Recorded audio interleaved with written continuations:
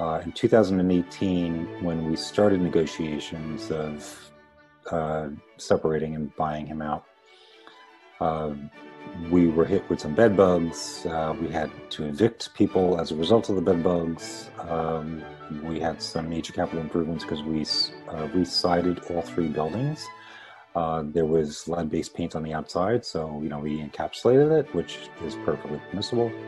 And as I said, we had 45% vacancy, but it was actually still paying its monthly bills, which was nice. So, and then 2019 is when the buyout occurred and major repairs began. So fast forward up until now, all the repairs in all of the units except for one are now complete.